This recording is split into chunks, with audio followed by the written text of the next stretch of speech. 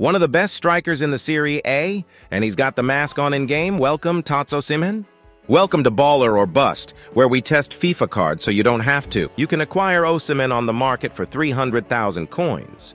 If you need coins, go to U7, use code ZADE for 6% off. Now, he's a very interesting card. Of course, he's your typical TOTS big man with 99 jumping, 95 heading accuracy, power header, and aerial.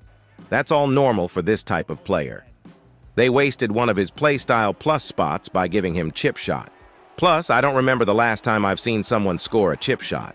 They also gave him flair, dead ball, acrobatic, and finesse shot. Pretty mid, and his finesse shot animations aren't great. It's looking bleak, but just wait.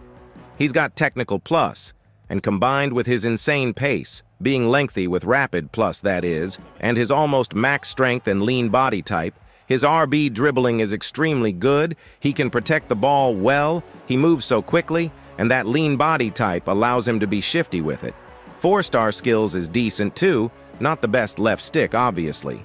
Does have 99 reactions. His shooting, he's unique in the way that the best way to shoot with him is just the regular shoot button, not finesse or trivela or anything, just shoot. 5-star weak foot too, and he's got max positioning, so decent movement. His passing is that of a gold card. Overall, he's different, but if you abuse the RB dribbling, the pace, and the regular finishing, he's a beast.